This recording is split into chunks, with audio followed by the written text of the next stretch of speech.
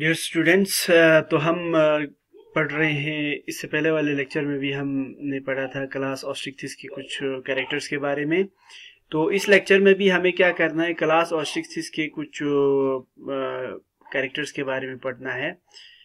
देखो, हमने बहुत सारे कैरेक्टर्स पढ़े हैं, उनमें से एक कैरेक्टर क्या है, इनका जो जितने भी फिश होते हैं उनका माउथ जो है वो टर्मिनल होते हैं,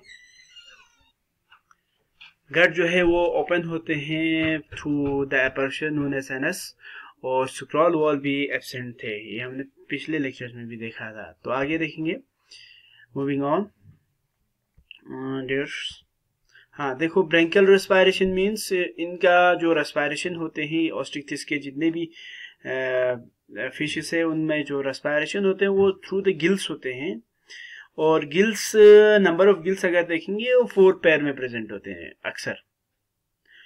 एयर ब्लैडर प्रेजेंट होते हैं, इनमें एयर ब्लैडर प्रेजेंट होते हैं। और ये एयर ब्लैडर क्या करते हैं, उनको एक हाइड्रोस्टैटिक ऑर्गन का काम देते हैं। मींस पानी में एक जगह पर खड़ा रहने का, एक जगह पर स्टेट रेस्ट, एक जगह पर रहने का इसको एक पोजीशन देते हैं। यानी वो कंटिन्यूली अगर वो स्विम नहीं करेगा तब किसी एक जगह पर रुकना चाहे तो वो एक जगह पर रुक कर फिर उसके बाद वो आगे बढ़ना चाहे या नहीं बढ़ना चाहे उसके हिसाब से वो क्या करते हैं, स्विम कर सकते हैं। यानी ये थोड़ा सा डिफरेंस है कंट्रिक्थिस के कंपैरिजन में। कंट्रिक्थिस में क्या था, फिर जो है कंटिन्यूअसली उसको मूव करना पड़ रहा था, ठीक है।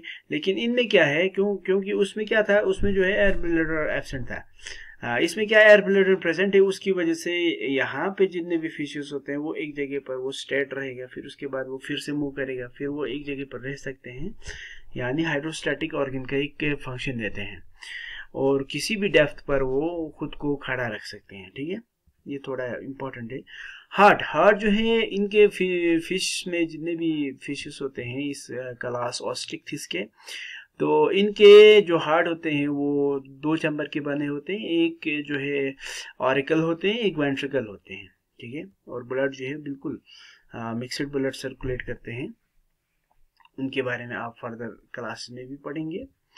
तो एक्सक्रीटरी ऑर्गन जो है आर ऑफ ओपिस्थोनेफ्रिक किडनी, और एक्सक्रीटरी ऑर्गन जो है इसमें होते हैं, लेकिन किस तरह के होते हैं, ओपिस्थोनेफ्रिक किडनी होते हैं। इसमें जो एक्सक्रीटरी ऑर्गन होते हैं वो क्या है, ओपिस्थोनेफ्रिक किडनी, ठीक है, ओपिस्थोनेफ्रिक kidney. Ammonotelic in nature means क्या होते हैं, ये अमोनोटेलिक होते हैं। मीन्स जितने भी ऑर्गेनिजम्स है वो क्या करेगा, वो जब भी अपना एक्सक्रीटा रिलीज करेगा तो उनमें क्या होगा, अमोनिया प्रेजेंट होगा, ठीक है। हमने पहले भी पढ़े हैं, 3 तरह के होते हैं, और यूरिकोटेलिक होते हैं, एक तो है अमोनोटेलिक। ये कौन सा वाला टाइप है, ये है अमोनोटेलिक, ठीक है। तो बाकी जो यूरियोटेलिक और यूरिकोटेलिक था, यूरियोटेलिक में हमने देखा कि यूरियोटेलिक में क्या था, फॉर एग्जांपल्स एक एनिमल जब एक्सक्रीट अपने वेस्ट को रिलीज करते हैं तो उसमें ज़्यादातर अमाउंट ऑफ यूरिया ज़्यादा प्रेजेंट होते हैं। और यूरिकोटेलिक एनिमल्स वो होते हैं जिनके एक्सक्रीटा में यूरिक एसिड ज़्यादा प्रेजेंट हो, और अमोनोटेलिक एनिमल्स वो होते हैं जिनके एक्सक्रीटा में अमोनिया ज़्यादा प्रेजेंट हो। और क्लास ऑस्ट्रिक्थिस के जितने भी फिशेस है उनमें क्या होते हैं, इनमें जो है अमोनिया जो है ज़्यादातर प्रेजेंट होते हैं, ठीक है। एक्वाटिक इन नेचर भी है, ये भी एक रीजन है। पाइक्लोथर्मल एनिमल्स मींस क्या होते हैं, इसमें जितने भी एनिमल्स होते हैं उनका अगर हम बॉडी टेम्परेचर देखेंगे तो body temperature with respect to environment जो है वो क्या हो जाते हैं, बिल्कुल चेंज हो जाते हैं, ठीक है। इसलिए हम इनको क्या बोलेंगे, पाइक्लोथर्मल एनिमल्स बोलेंगे, क्योंकि इनका जो बॉडी टेम्परेचर है with respect to the environment ये काफ़ी चेंजेस आ जाते हैं। ऐसे एनिमल्स को हम बोलेंगे पाइक्लोथर्मल एनिमल बोलेंगे, ठीक है।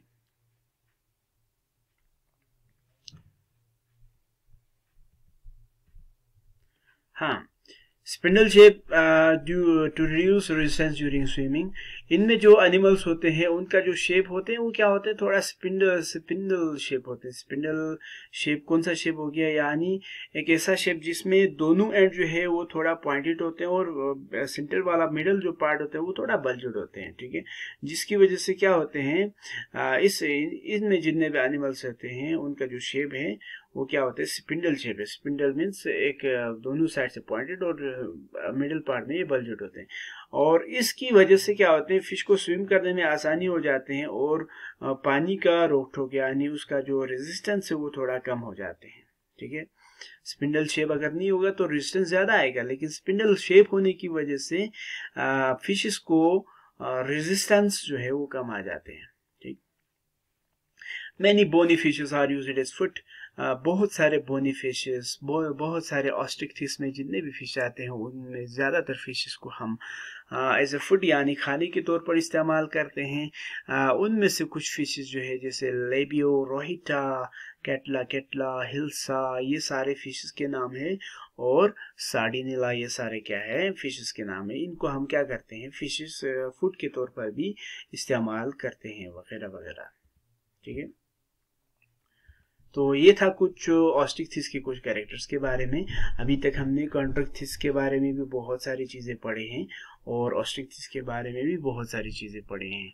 अब हम क्या करेंगे, इन दोनों को थोड़ा कंपेयर करेंगे कि डिफरेंसेस क्या है कैरेक्टर्स के बेस पर। ठीक है, तो इस टेबल के जरिए मैं क्या करना चाहता हूँ, आप लोगों को थोड़ा कंसेप्ट क्लियर करना चाहता हूँ कि कार्टिलेज के जो फिशेस होते हैं यानी कॉन्ट्रिक्थिस, कार्टिलेज फिश लिखा है, इसका मतलब है कॉन्ट्रिक्थिस। दूसरे साइड में बोनी फिश है, बोनी फिश का मतलब होता है ऑस्ट्रिक्थिस होते हैं। ठीक है, तो इनको हम क्या करेंगे, कैरेक्टर के बेस पर डिफरेंशिएट करेंगे, देखेंगे कि कौन एक दूसरे से कितना डिफरेंस है, कितना सिमिलर खाते हैं और कितना वेरिएशन आ जाते हैं। ठीक, तो कार्टिलेज फिश में देखो हैबिटेट अगर देखेंगे, हैबिटेट जो है कार्टिलेजिस फिश का ज्यादातर ऑलवेज मैरीन इन नेचर होते हैं, और बोनी फिश का अगर हम हैबिटेट देखेंगे ये क्या होते हैं, या तो ये मैरीन होते हैं या तो ये फ्रेश वाटर इन हैबिटेट होते हैं। और एक्सोस्केलेटन को अगर हम देखेंगे, प्लेक्वाइड सिकेल्स ये हमने ऑलरेडी पढ़ कर आए हैं। उसी तरह से बोनी फिशेस में अगर देखेंगे या तो ये गेनोइड आते हैं, या तो ये टिनोइड सिकेल्स आते हैं, या तो ये साइक्लोइड टाइप ऑफ सिकेल्स प्रेजेंट होते हैं। अभी भी हमने पढ़ के आए पिछले लेक्चर्स में। एंडोस्केलेटन को अगर हम देखेंगे, कार्टिलेजिस फिश का तो ये मेन फीचर है, ये कार्टिलेजिस से बने हैं। एंडोस्केलेटन जब कार्टिलेज से बने हैं तो कॉन्ट्रिक्थिस, और एंडोस्केलेटन अगर बोन्स के बने हैं तो ये ऑस्ट्रिक्थिस है। ठीक, तो माउथ वेंट्रल इन पोजीशन होते हैं। ठीक है, जो नीचे वाला साइड यानी, और बोनी फिश में अगर हम देखेंगे तो ये माउथ जो है टर्मिनल इन पोजीशन होते हैं। ठीक, गट ओपनिंग को हम बोलते हैं कॉन्ट्रिक्थिस में कोलोइकल ओपर्चर, और बोनी फिश यानी ऑस्ट्रिक्थिस में हम इसको बोलते हैं एनस बोलते हैं। ठीक, इंटेस्टाइन में स्क्रॉल वॉल इस कॉन्ट्रिक्थिस में होते हैं, और ऑस्ट्रिक्थिस में स्क्रॉल वॉल इस एब्सेंट होते हैं। गिल स्लिट्स जो है अगर कॉन्ट्रिक्थिस में अगर हम देखेंगे 5 to 7 पेयर्स होते हैं। लेमिला ब्रैंकी नॉट कवर्ड बाय ओपर्कुलम, ये सारे हैं। तो अगर हम ऑस्ट्रिक्थिस में देखेंगे 4 पेयर होते हैं। फिलीब्रैंक्स होते हैं, कवर्ड बाय ओपर्कुलम है। ठीक है, अभी हमने देखा था इससे पहले वाले लेक्चर में ओपर्कुलम। स्विम ब्लैडर एब्सेंट होते हैं कॉन्ट्रिक्थिस में, और ऑस्ट्रिक्थिस में प्रेजेंट होते हैं, जिसकी वजह से वो क्या कर रहा था, हाइड्रोस्टैटिक ऑर्गन्स का काम दे रहा था, यानी वाटर में एक जगह पर वो खड़ा रहने का वो एक फंक्शन देता था। ठीक है, तो उसी तरह से आप बहुत सारे कैरेक्टर्स को देख सकते हैं। सेरिबिलम है, एक्सक्रीशन है, क्लैस्पोस है, पोजीशन ऑफ पेल्विक फिन्स है, कॉर्डल फिन्स है, डॉर्सल फिन्स है, फर्टिलाइज फिन्स है, इन सब के बारे में। एक्सक्रीशन देखो, यूरियोटेलिज्म है, अमोनिटेलिज्म, सेरिबिलम देखो सार्स लार्ज है, स्मॉल है, क्लैस्पर्स वगैरह देखेंगे प्रेजेंट है, एक में एब्सेंट है। पेल्विक फिन्स जो है हमने देखा था, पेल्विक फिन क्या है, ये पैर में होता था, पोस्टीरियरली लोकेटेड है, थोड़ा पोस्टीरियर साइड में, एक एंटीरियरली लोकेटेड थोड़ा आगे साइड में है। कॉर्डल फिन जो है हीट्रो सर्कल में जो थोड़ा सेम नहीं हो, होमो सर्कल जो थोड़ा सेम हो। ठीक है, डॉर्सल फिन जो है 2 in नंबर है। ठीक है, एक में सिंगल है। फर्टिलाइजेशन को अगर देखेंगे, एक में क्या है, इंटरनल है, और एक में एक्सटर्नल यानी आउटसाइड द बॉडी है। ठीक है, एक में इंटरनल यानी इनसाइड द बॉडी है।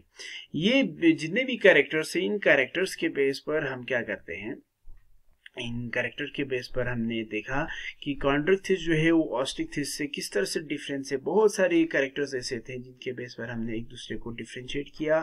कार्टिलेज जो है मेन इंपॉर्टेंट डिफरेंस है, और इसके अलावा भी एक्सोस्केलेटन भी बहुत काफ़ी डिफरेंस था।